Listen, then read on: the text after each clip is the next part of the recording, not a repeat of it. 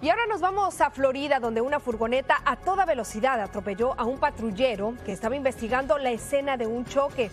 Aquí están viendo al uniformado hablando con una mujer cuando el vehículo pasó volando y lo impactó.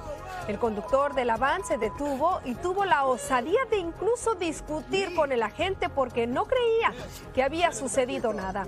El hombre recibió varias citaciones por esto y el patrullero atropellado fue llevado al hospital para una evaluación. Con la ayuda de un helicóptero ubicaron a un adulto mayor con demencia que había desaparecido horas antes de su casa en la Florida. Ahí lo ven en posición fetal sobre las vías del tren. Los agentes del alguacil lo auxiliaron y lo llevaron al hospital con heridas menores. El sheriff agradeció la labor de sus agentes y dijo que ya el hombre está con su familia.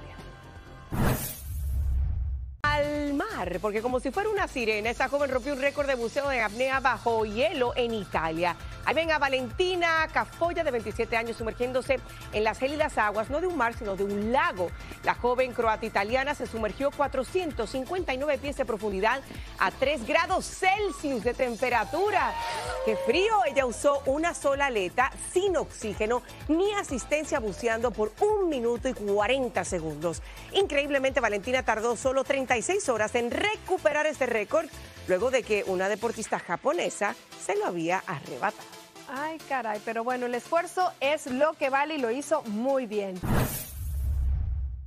Y mire lo que sucedió durante un rico, delicioso, diría yo, festival en la Ciudad de México. Rompieron con un récord Guinness sirviendo 8,450 tacos al pastor en 1 hora y en un mismo lugar.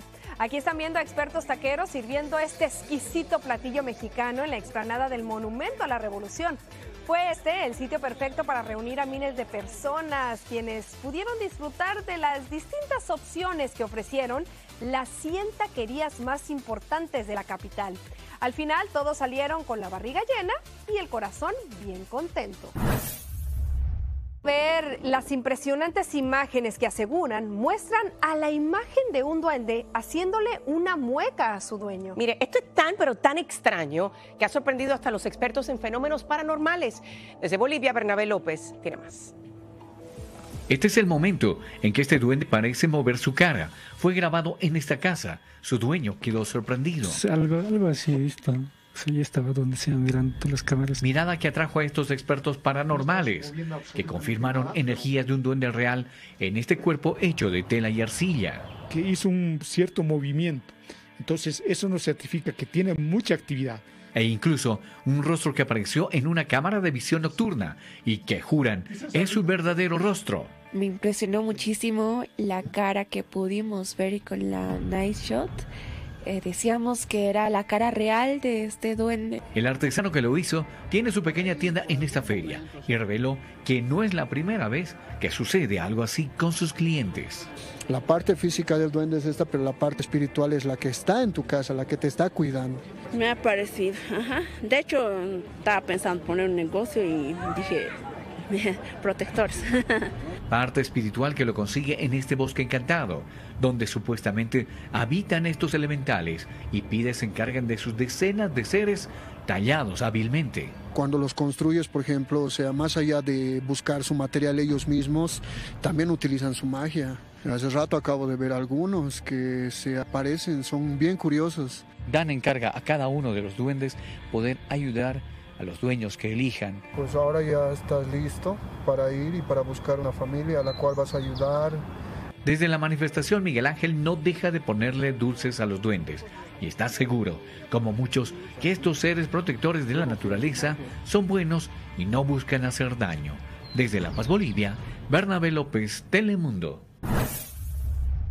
Ahora van a ser testigos del dramático caso de una mujer en la República Dominicana que ella asegura la han hipnotizado con burundanga. Cuenta incluso que maleantes la drogaron para dominar su voluntad y robarle una verdadera fortuna. Vamos con Laura de la Nuez, que nos tiene todos los detalles, así que adelante, Laura, con la información.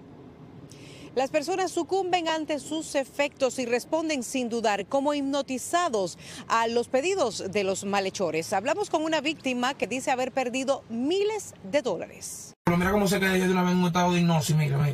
Luego de que le dieron burundanga, esta joven entrega voluntariamente su dinero a este sujeto. Yo estaba completamente hipnotizada porque ¿cómo yo me voy a quitar mi cadena? Parece increíble, pero es cierto. Gladys fue otra víctima. Cuando llegamos a la construcción, que yo le dije, ¿qué hacemos aquí?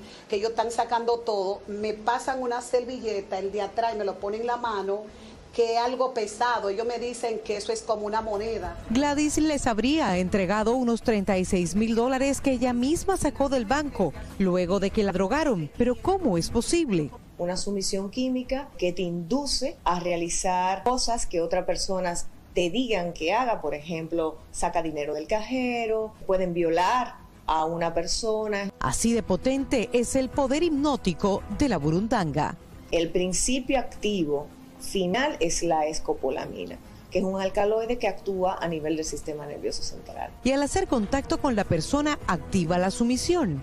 Se puede absorber por la piel, se puede absorber por la mucosa, se puede absorber por vía oral, que te la pongan en bebidas, en comidas. Es una sustancia de origen natural, proviene de una planta que crece en lugares de clima tropical y hace a las personas presa fácil. La ventaja de esto es que dura poco tiempo, pero en 4 horas se puede hacer muchas cosas. Y que la absorción de esta sustancia es inmediata. Es de 2 a 4 minutos. Minutos en los que la burundanga se apodera de las mentes y los pillos pueden cometer todo tipo de abusos. La doctora agregó que en Quisqueya no se sintetiza esta planta para su uso en el mundo de la industria farmacéutica, por lo que sugiere que se prohíba su cultivo. En el caso de la señora Gladys, luego de hacer la denuncia, la fiscalía solicitó a los negocios donde ocurrieron los hechos las imágenes de las cámaras de seguridad y ya fue identificado uno de los malhechores, que será entonces sometido a la justicia. Sobre él pesa una orden de apresamiento. Pasamos con ustedes al estudio. Muchísimas gracias, Laura. Y es importante informar también que en dosis bajas la escopolamina se utiliza como un fármaco para así controlar náuseas y mareos. Sí, pero en dosis mayores puede causar delirio, otra psicosis, incluso la muerte. Peligroso, eso está.